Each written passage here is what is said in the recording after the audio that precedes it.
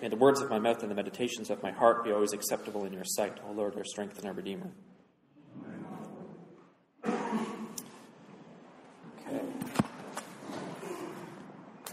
It's the big day in the church. We have a baptism this morning, which is always awesome. It's also the first Sunday in Advent, doing some new music. I get really excited. This is my sad, and I get to turn the page to year C, because it's the new year in the Christian church. Pretty exciting.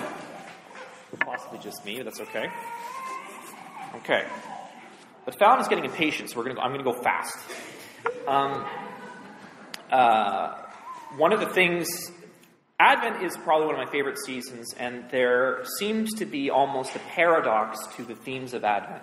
On one hand, this is one of the most hopeful and exciting and joyful times in the Christian year, when we're waiting the coming of Christmas time. Something special seems to be happening. Even in the secular world, everything kind of gets special and different, and it's just a joyful time of year.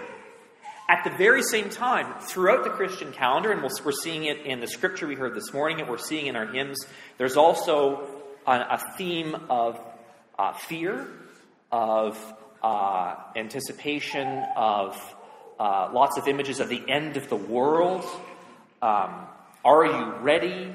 Lots of very frightening things about the heavens being shaken and the earth being shaken and the moon and the stars and lots of, cosmic disaster.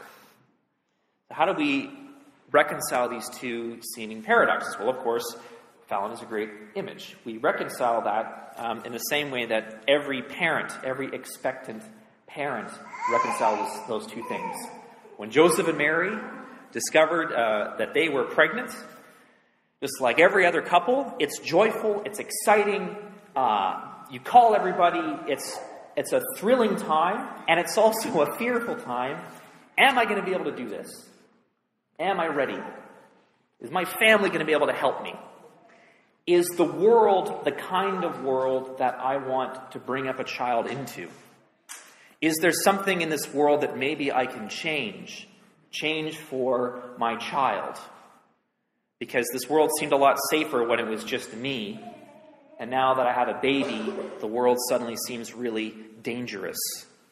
And there are themes that are dark and inappropriate when before they were kind of cool and edgy. It's a fearful time, and at the very same time, in complete harmony with that fear is joy and expectation. And that's what this season is like. So what do we do as Anglicans? Well, one, because we're all Christians, we can all, in a sense, share with Joseph and Mary and think to ourselves about things in this world that we might want to change for this new Jesus who's coming into our midst. But there's a lot of tangible things that we can do. The secular world very earnestly suggests we buy lots of stuff. You can try that out if you want.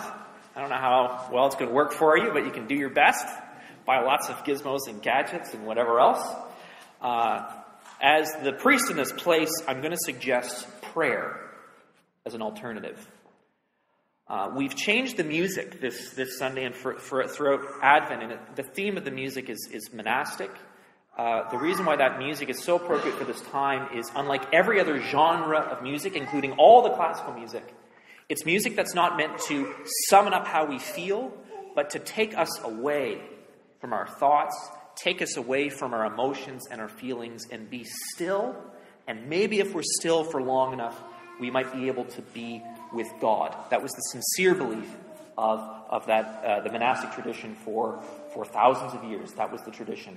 We need music to quiet our hearts and quiet our minds so that God can speak to us. So we're trying it out together. But I want to suggest this Advent season, and I promise God I'm wrapping up really fast.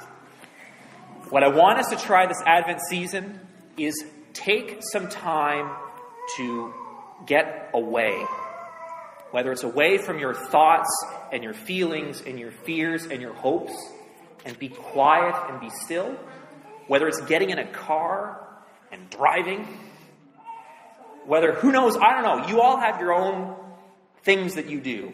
I used to go to a quiet park when I was in London, Ontario. I kept finding different ways of getting away every place I went. I'm sure lots of you, perhaps most of you, have done something similar. You have tricks and techniques for getting away so that you can have time to be alone with your thoughts and alone with God, and maybe even away from your thoughts themselves, to hear what God has to say to you this season.